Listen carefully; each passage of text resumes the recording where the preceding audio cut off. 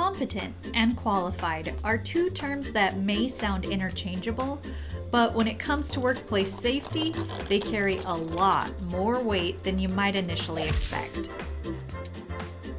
The competent and qualified people on site have distinctly different roles, both of which are authorized by the employer.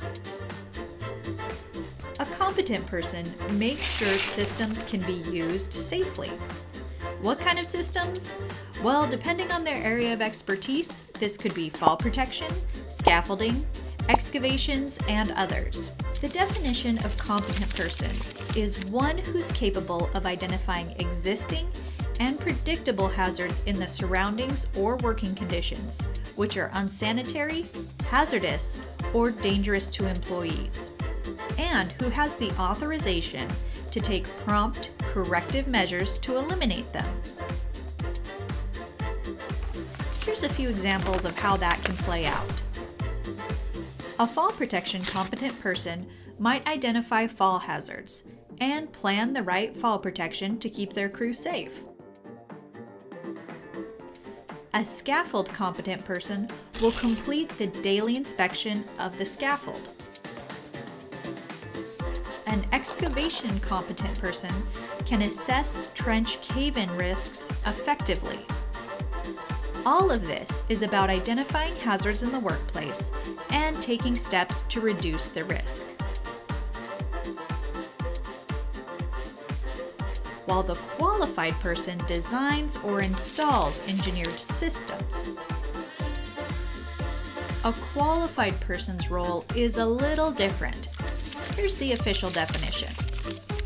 Qualified person means one who, by possession of a recognized degree, certificate, or professional standing, or who by extensive knowledge, training, and experience has successfully demonstrated the ability to solve or resolve problems relating to the subject matter, the work, or the project. Basically, the qualified person can solve problems on paper before they're implemented in the workplace. They can also resolve problems that need a bit more technical expertise. Examples of this could be a qualified person who designs and oversees the installation of fall protection anchor systems, while a scaffold qualified person may design scaffolding systems above certain heights, and an excavation qualified person may design the protective supporting system to prevent cave-ins in deep excavations. Overall, the qualified person may have more technical expertise, while the competent person has more expertise in recognizing hazards on the work site and taking action to solve those issues quickly.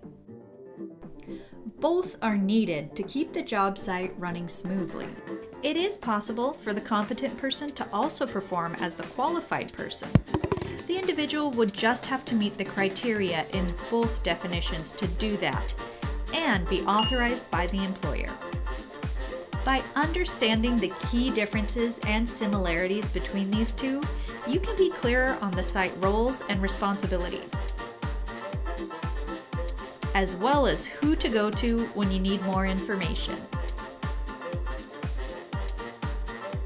And that's the difference between the competent person and the qualified person on site.